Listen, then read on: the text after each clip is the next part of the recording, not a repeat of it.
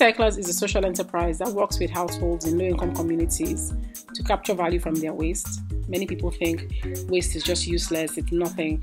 But at Wecyclers, we want to teach people that you can actually make a living out of waste.